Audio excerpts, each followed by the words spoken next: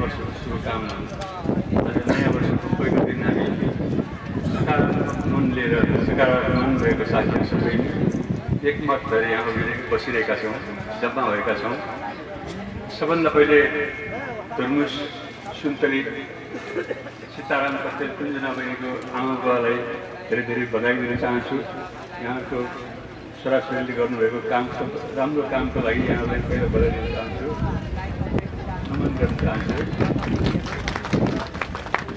र त्यसपछि धुर्मुस सुन्तलीलाई कुञ्जना बहिनी र सीताराम भाइले धेरै धेरै धन्यवाद दिन चाहन्छु, बधाई दिन चाहन्छु, स्याबासी दिन चाहन्छु। हुन त मैले स्याबासी दिन नमिल्यो, तर उमेरले धेरै डबलै काट्छ, त्यहाँदेखि स्याबासी पनि दिनमेल छोडेर स्याबासी दिएको। अहिलेसम्म कहीँ बाटोमा भेट्दा के छ भने दाइ नमस्ते हात मिलायो भने हात मिलाएर हातै धोर्नुहुन्छ उहाँहरू हाम्रो। कहीँ जाँदाखेरि नमस्ते दाइ भने पहिला हात धोर्नु, अब चाहिँ हात धोर्नु नधोर्नु होला, हामीले हात धोर्छौँ उहाँहरूको। हामीले धेरै नकारात्मक भेलाहरू, नकारात्मक शक्तिहरू हेर्दै आयौँ देशमा। यो सकारात्मक शक्तिको भेला हो। हामी मानिस जनताहरू सकारात्मक शक्ति हेर्न चाहन्छौँ, डेभलप विकास भएको हेर्न चाहन्छौँ, निर्माण भएको हेर्न चाहन्छौँ। हामीले बत्तीको मारेको बन्द भएको हेर्दा हेर्दा हैरान भइसक्यौँ। हजारौँ लाखौँ करोडौँ बन्द हेरिसक्यौँ, वाक्क लगाइसक्यो बन्द गर्न हेर्दा हेर्दा। नाकाबन्दी जस्तो दिक्क लाग्दो पनि भइसक्यौँ। पुग्यो बाबा, अब मान्छे मरेको मारेको काटेको पनि हेरिसक्यौँ, त्यो पनि पुग्यो। हामी जनताले चाहने त्यो कुरा होइन। हामी जनताले चाहने भनेको निर्माणका कुरा, विकासका कुरा। हाम्रा नेताजीहरूले अब नभनौँ भने भन्नुपर्छ, नेताजीहरूले भोट ब्याङ्क बनाउने क्रममा गलत काम गर्दै हुनुहुन्छ। बन्द गरेर हडताल गरेर शक्ति प्रदर्शन गर्दैमा नकारात्मक शक्ति प्रदर्शन गरेर भोट ब्याङ्क तयार हुँदैन। सकारात्मक गर्नुहोस्, धेरै काम गर्नु पर्यो। सानो अलिकति मात्र काम गर्नुभयो भने नेपाली जनताको मन ठुलो छ। नेपाली जनताले धेरै स्याबासी भोट गर्छन् तपाईँहरूलाई। अब कमसेकम पोजिटिभ काम गर्नु होला भन्ने अनुरोध गर्न चाहन्छु। तर गाह्रो छ उहाँहरूलाई। एउटाले गर्नु खोज्यो भने अर्को भोट ब्याङ्क बनाउनु भने अर्को गर्नु दिँदैन। एउटा पार्टीले अगाडि केही काम गरौँ भने अर्को पार्टीले गर्नु दिँदैन। त्यस कारण राम्रो काममा कम्पिटिसन गर्नुहोस्, नराम्रो काममा कम्पिटिसन नगर्नु होला नि नेताजीहरूले। सीताराम धुर्मुसबाट सबैले सिकौँ। अरूको भलाइ चाहनेले मन्दिर धाउनु पर्दैन भनिन्छ। अरूको मन्दिर धाउने काम, अरूको हित सोच्ने काम उहाँहरूले गरेर देखाउनु भएको छ। यसमा संसारभरिका नेपालीहरूले आफ्नो सहयोगी हात बढाएका छन्। उहाँहरूले पनि मन्दिर धाउनु पर्दैन, राम्रो पुण्य कार्य गर्नुभएको छ।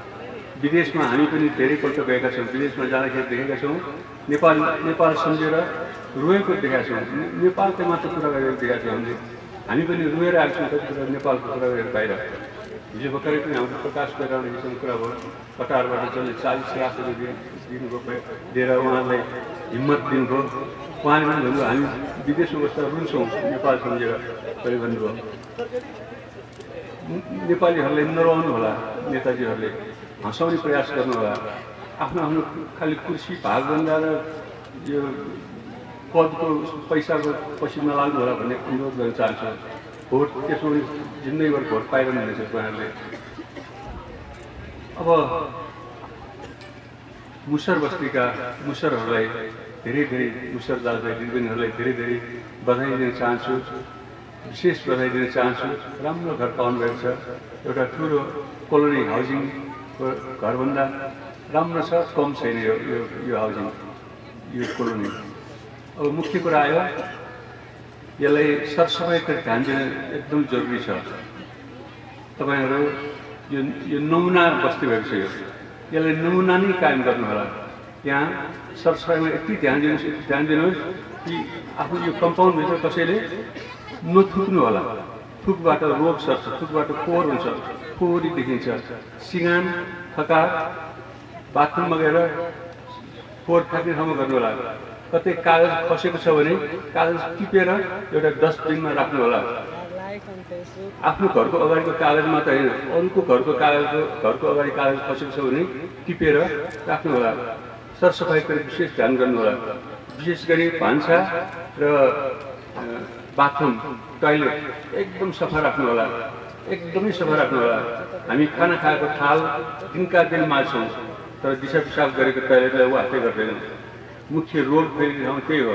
मान्छेको सभ्यता, मान्छे कति सभ्य छ, कति सफा सुग्घर छ भनेर हेर्ने ठाउँ बाथरुम हो, त्यसपछि किचन हो। त्यसकारण बाथरुम र किचनमा विशेष ध्यान दिनु होला। सरसफाइतिर विशेष ध्यान दिनुभयो भने यो बस्ती निरन्तर पछिसम्म सफा बस्ती रहिरहनेछ।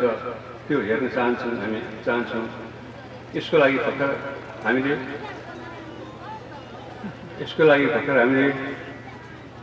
हामी धेरै सहयोगी मनहरूले सहयोग गरेका छन्।